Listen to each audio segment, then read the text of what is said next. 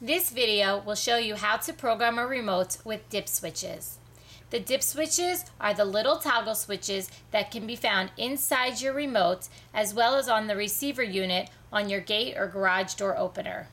There can be anywhere from 7 to 12 dip switches depending on the brand. Dip switches are either binary with 2 positions, on or off, or they can be trinary with 3 positions, a plus, 0, or minus. We will use the Multicode brand remote 3089 and the Multicode receiver 1090, a common set found on many garage doors and gates, to show how to program. Remove the battery cover from the remote to expose the dip switches. This Multicode remote has 10 dip switches that are 2 positions.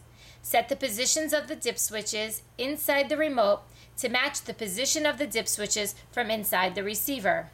In short, the on-off pattern of the dip switches has to be the same in both places.